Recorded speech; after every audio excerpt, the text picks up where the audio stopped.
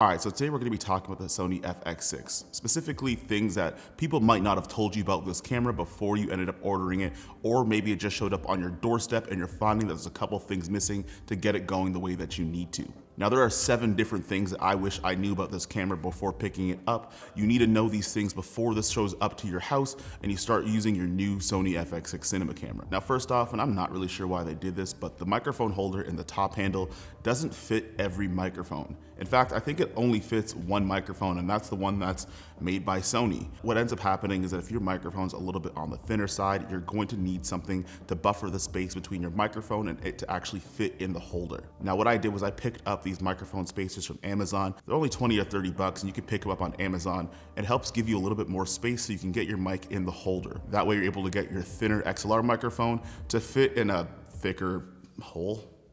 I don't know. I have no other way to explain that. All right, and the next one's gonna be your variable frame rates and your slow motion settings on this camera. Now in S&Q mode, you can go up to 120 frames a second on the Sony FX6. However, you aren't gonna get audio in S&Q mode.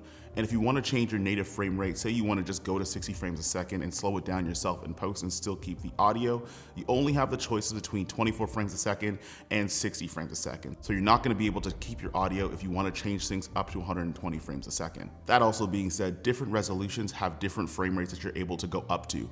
In 4K DCI, you can go up to 60 frames a second. And if you want to get the 4K 120, you're going to have to go to the Ultra UHD mode, which loses just a little bit of resolution, but I think it's a decent trade-off to go to 120 frames a second in 4K. On top of that, at 120 FPS, you are going to have a bit of a crop as well on the sensor. So just be prepared for that. And in 1080p, you could actually use 240 frames a second. Now, I've never used slow motion that slow, but for some people that have very niche uses, then this setting actually makes a lot of sense. However, you are going to be shooting at a lower resolution at 1080p. All right, so another thing you're gonna need to know about this camera is open a second savings account just to buy the memory and the SD cards for this thing. Now they do use CF Express Type A cards like you'd find on the A7S III and the FX3 as well, and they are really nice cards. They're fast and they're able to get the 4K 120 frames a second in S&Q with minimal problems. But what I also didn't know about this camera is that it's a little bit more forgiving when you want to use cards that aren't necessarily meant for the camera settings that you're using. For example, you can use V90 cards for most of the settings, and in 120 frames a second on V90 cards, you might get the not guaranteed media, but I've never had a problem with actually using V90 cards for all of my shooting modes. And you can even go down to V60 cards, which I don't necessarily recommend because if something corrupts or something goes wrong, they do give you a warning that that could happen, and you run the risk if you want to start shooting in some of the higher resolution and higher quality modes with something like a V60 card. Great if you want to save some money, but at the end of the day, you're going to get what you pay for. Now, one of the reasons why people buy cinema cameras is to get professional audio solutions, things that sound better. You can get over bad image quality if you have great audio, and the Sony FX6 has the ability to have great audio with XLR inputs in the top handle. But that's where the story kind of gets a bit whack, because the only way to get good audio out of the Sony FX6 is through the top handle.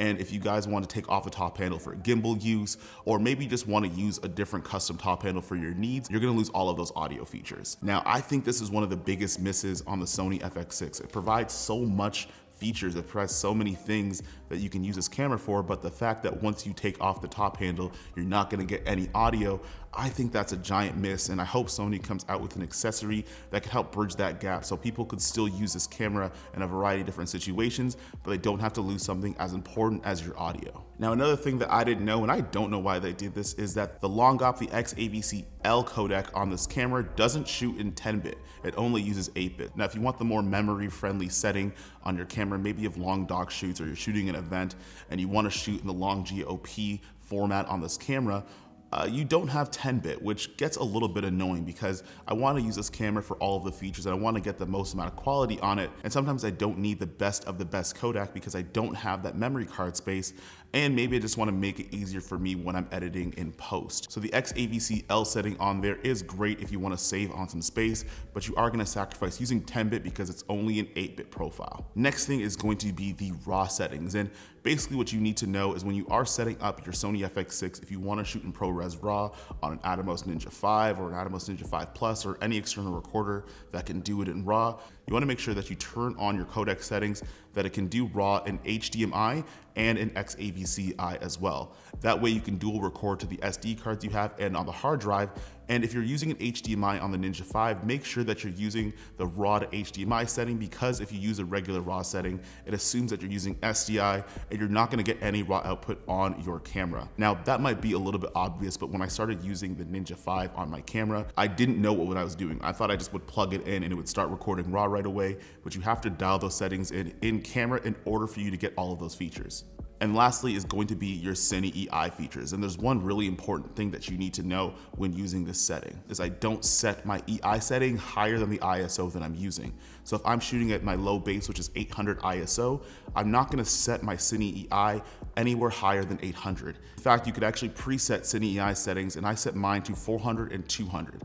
The reason why you wanna do that is because with Cine EI, it actually doesn't change your ISO. It just helps you expose your image. And if you set it too high, what's gonna end up happening is you're gonna have noisy image, because overall you're going to overexpose your S-Log3 at 800 ISO, and it's gonna create a lot of problems for you later down the road when you're editing. So if you are gonna use a Cine EI setting, whatever you do, do not set it to a higher value than the base ISO that you're using. And the same thing goes for 12,800. Don't set your Cine EI to 20,000 on that high base ISO, because it's gonna give you the same problems. At the end of the day, no camera is perfect, and you're gonna have downsides and quirks to any camera that you get. Leave a comment down below about some of the things that you learned about your cinema camera that you wish that you knew beforehand. I hope you guys enjoyed the video, and I'll see you guys in the next one. Peace.